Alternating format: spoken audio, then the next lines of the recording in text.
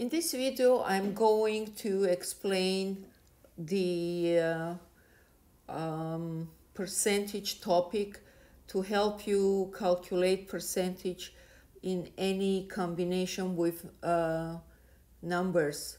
So we always, the concept of percentage always implies the existence of the number, which is we call base, from which the percentage is being calculated. So the percentage is by itself cannot exist, obviously. So it's always connected to some number, and that number is we call base. So I'm going to start with the basic calculation, calculation of percentage that everybody knows, and then I will elevate. But I need that to show how we are going to calculate, and all percentages we are going to calculate exactly same way by creating proportion. That's the key part. Okay, so question number 1. Find 1%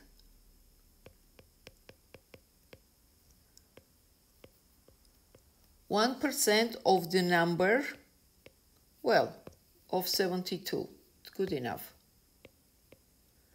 So 72, actually, it's going to be our base. So how I'm going to make, well, I know everybody knows this, 72 times 0.01, but that's not my point. My point to show you how we're going to use the standard method, and this way any combination of percentage we can solve one and same way. Okay, so 72 is a base number, which means base number when we are talking about it, that means 72 is our 100%, because everything else is going to be calculated from this 72. Okay, and we need to find 1%. How much is that 1%? It's x.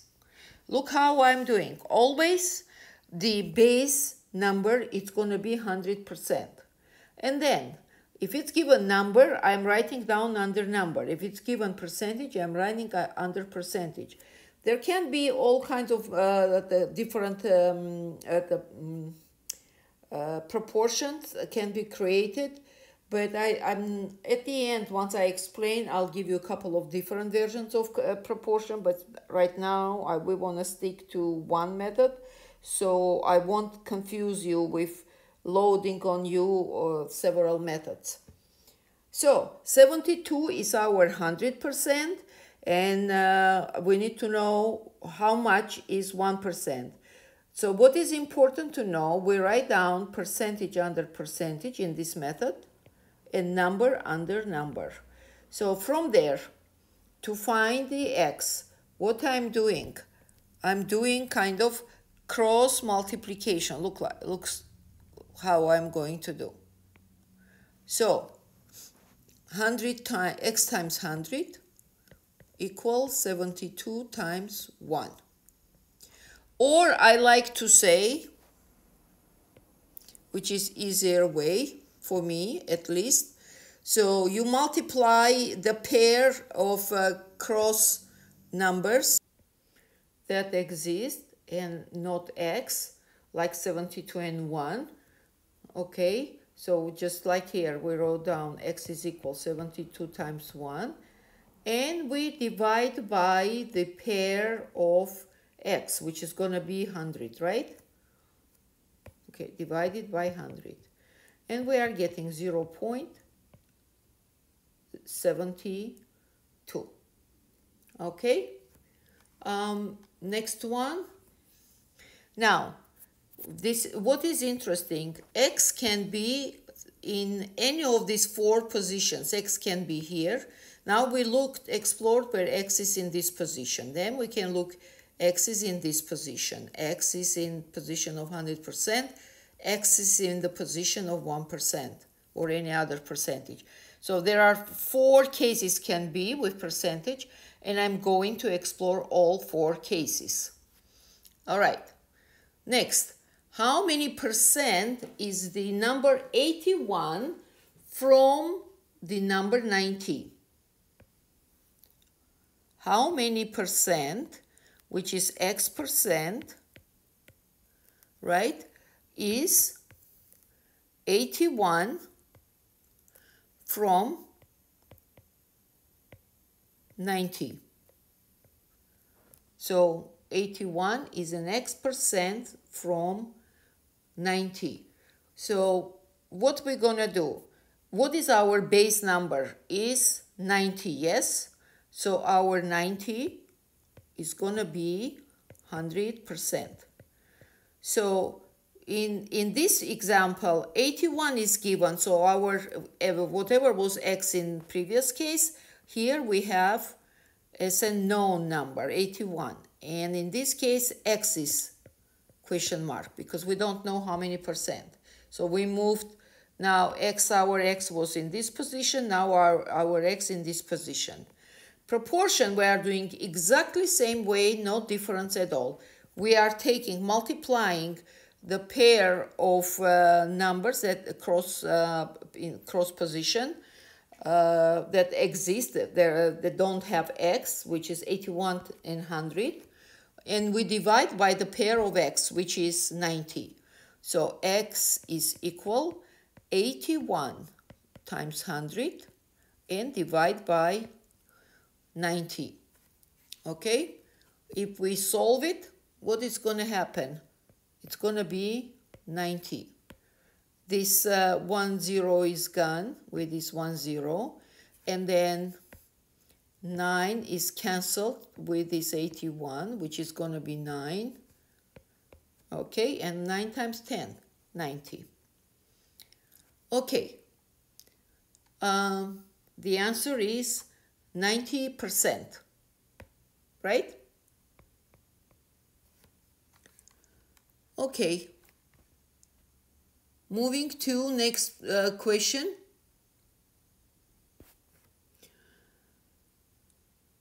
So,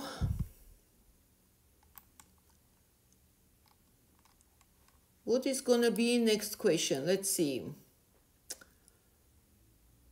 How many percent is the number 320 of the number 50? Number 3. How many percent is the number? It's similar way, same way. X percent, you will understand why I chose this case. How many percent is the number 320 of 50? Okay.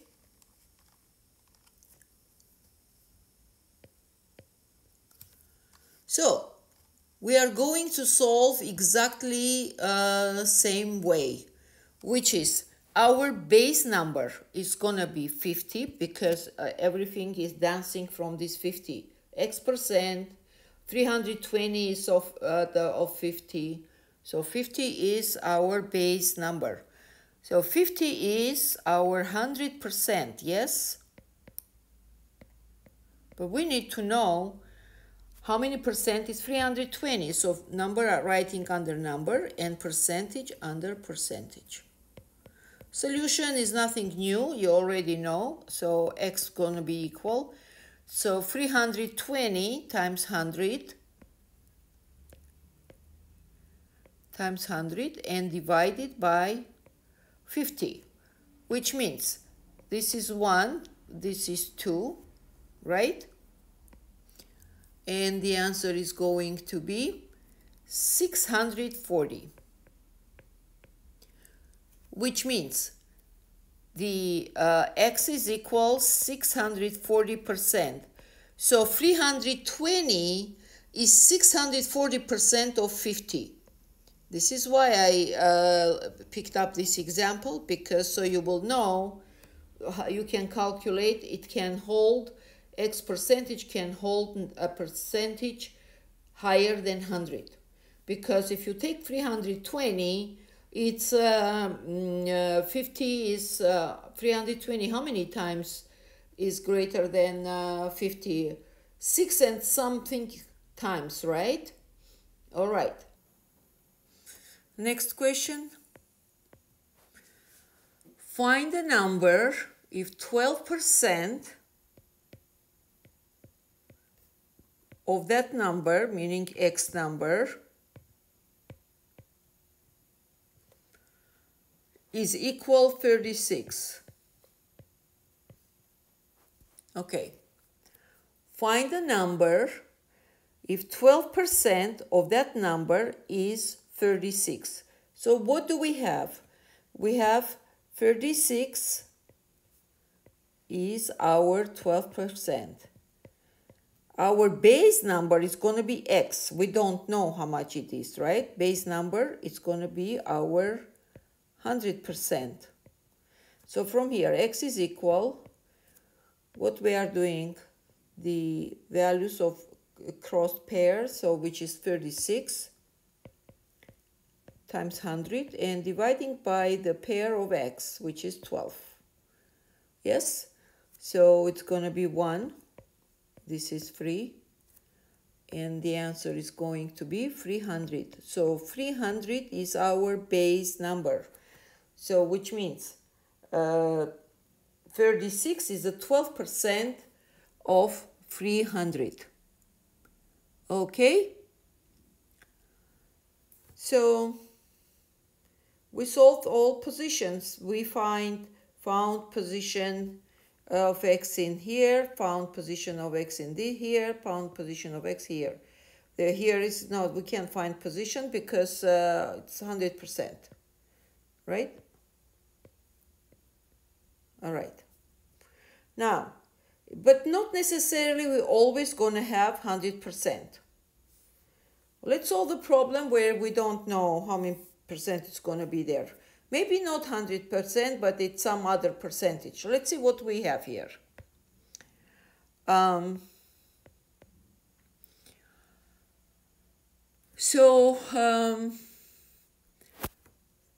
the number. No, if 12 is, let's say, 10% of the number 60, then how many percent, which is how many percent is 60?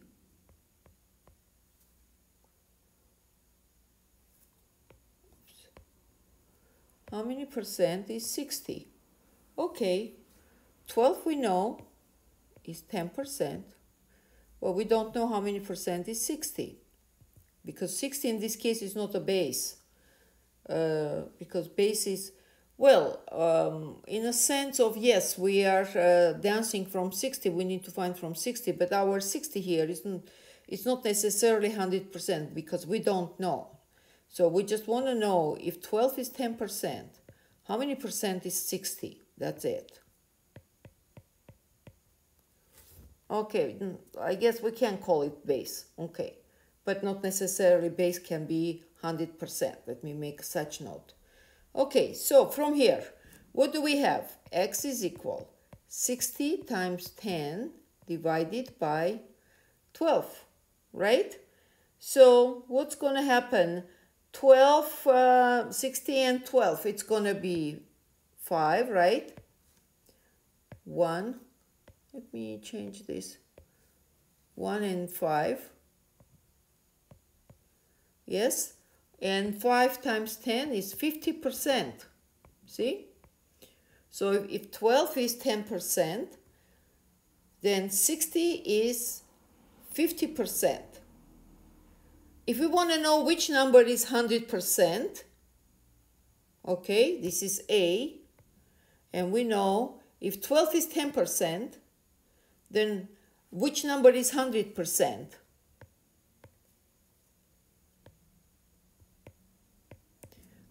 meaning X number. What X number is 100%? That's a different story. So if 12 is 10%, then 100% is X. So X is equal 12 times 100 divided by 10. This is gone, this is 10. So 120, it's going to be our number that is 100%. Our number that is 100%. Next question, number 6. So what do we have? We have the number increased by 5%. Okay. Number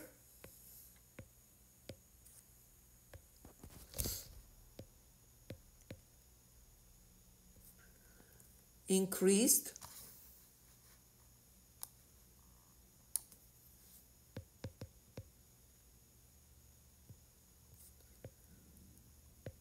by 5%.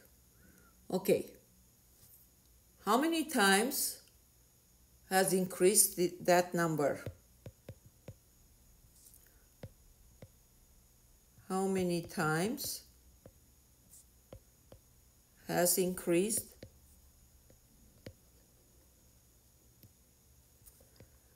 that number?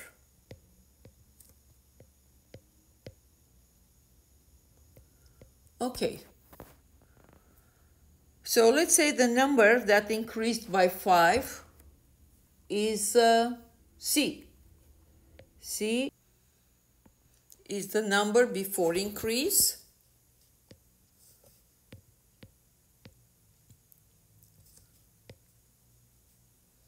Before increase by 5%. D is the number after increase.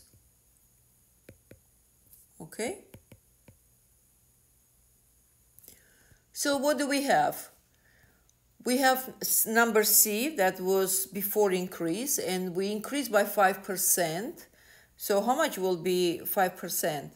0.05, right? Decimal notation times C, right?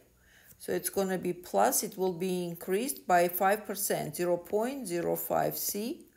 And this is going to be equal D. Yes? Okay. So from here, 1.05 C is equal D. So what does that mean? That means the number, let me write down answer. The number increased by 1.05 times.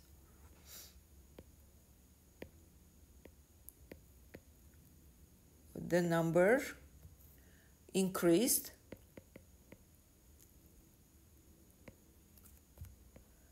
by 1.05 times. Okay? All right, next question, number 7. Okay, number D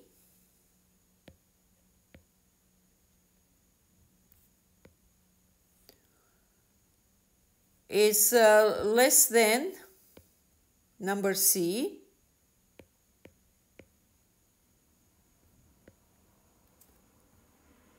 by 15%. Okay. What part is D makes from C? What part of C is number B? Let me write down.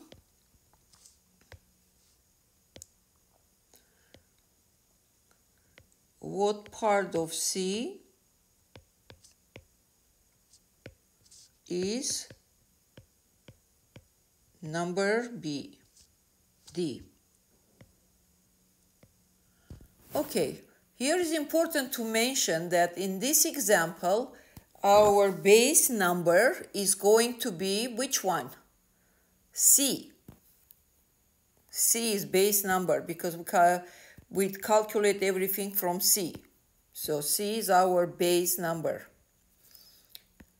All right. So therefore, we are, if D is a 15% of number C, which means D is gonna be equal, D is less than 15% from C. So how much is 15% of C? It's gonna be 0.15 C, right? 15% divided by 100. So, and it's that gonna give us, if I take number C, right, and reduce it by 15%, which gonna be 0.15 C, I will get number D. Yes? Okay. And this is gonna be equal, D is equal 0.85 C. And from here, number D is 0.85 portion of C. Okay. And lastly, let me solve the problem that involved percentage. So that's going to be question number 8. Fresh fruit contains 82% of water. So 82% of water. And dried fruit contains 20%. Okay.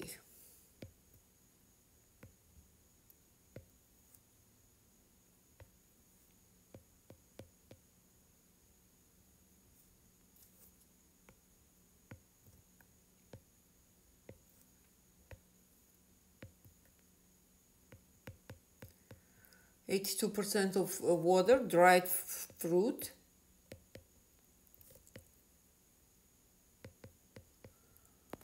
20% of water. Okay. How many kilos of dried fruit will come from 1,000 kilo fresh fruit? So, how many kilos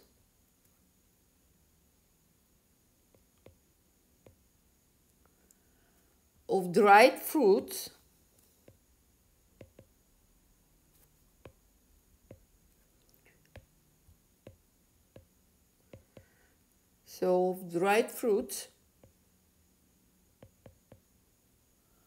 will come from 1,000 kilo fresh fruit?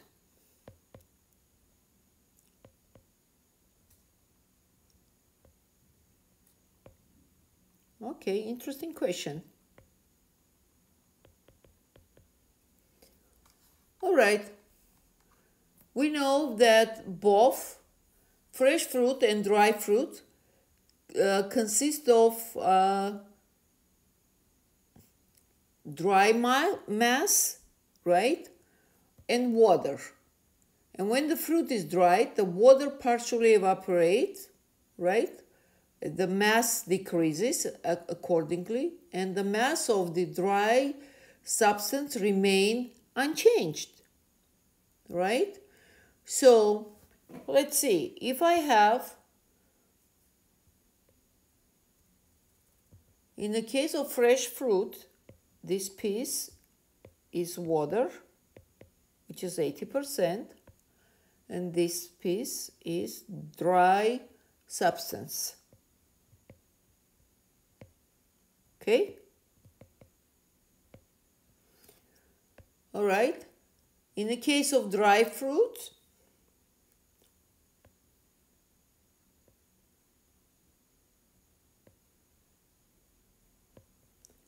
This portion is water, and this portion is dry substance.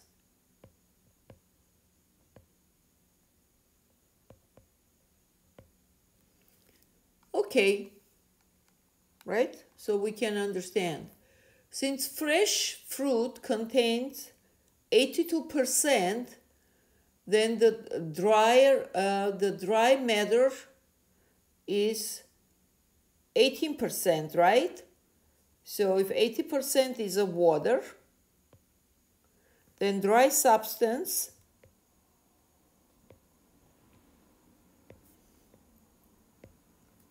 for fresh fruit from, rather saying, or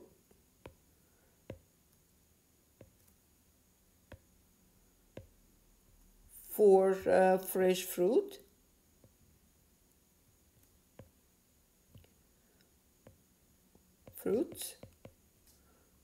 is 100 minus 100% minus 82%, which is equal 18%.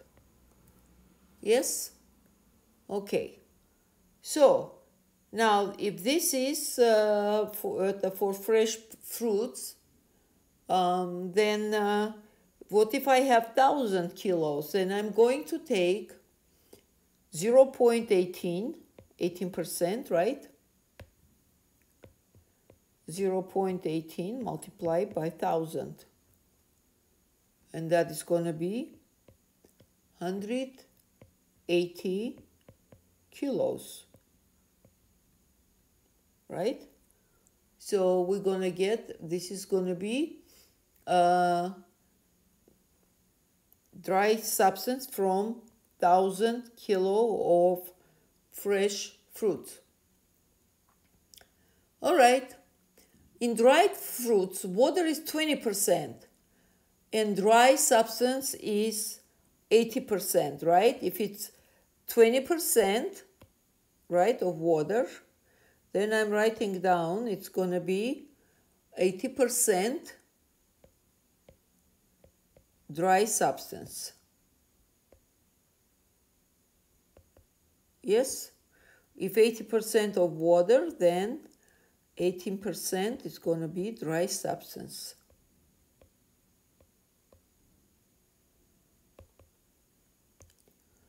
Okay.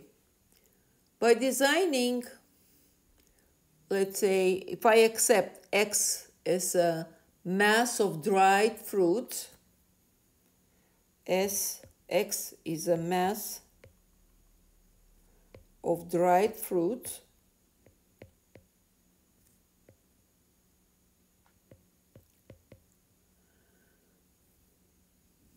okay, that derived from 1,000 kilos of fresh fruit, then we can make proportion, which means in dried fruit, water is 20%,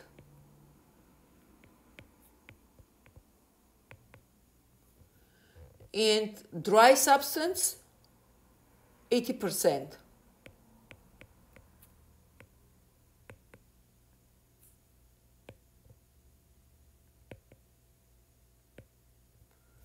Okay, this is for dried fruits. For fresh,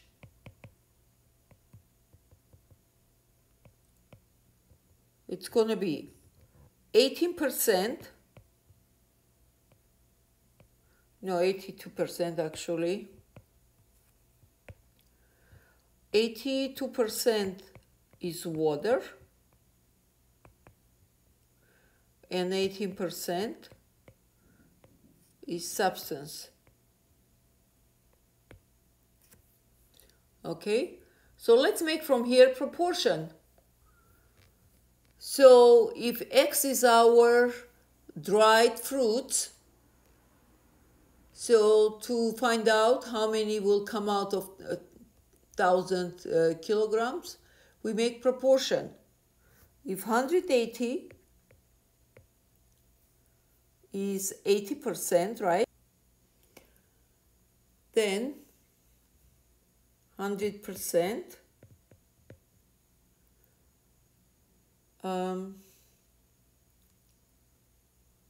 is gonna be X. So one more time, if dry fruits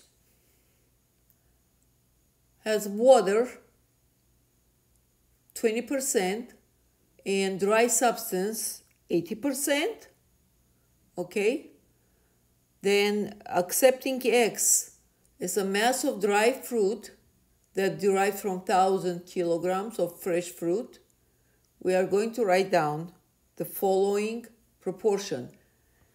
X is 100%, it's our 100%, and 180 is our 80%. So from here, what do we have? X is going to be here equal 180 times 100 and divided by 80%. So that is going to be, this 0 is gone with this 0. 8 and 10, we can reduce by 2. It's going to be 4. This is going to be 5, right? 18 and 4, we can reduce by 2. 4 divided by 2 is 2. 18 divided by 2 is 9. And the result is going to be 9 times 5 divided by 2. 45 divided by 2, 22 and half, yeah? Okay. Or 225. Actually, 225 kilos. Yeah.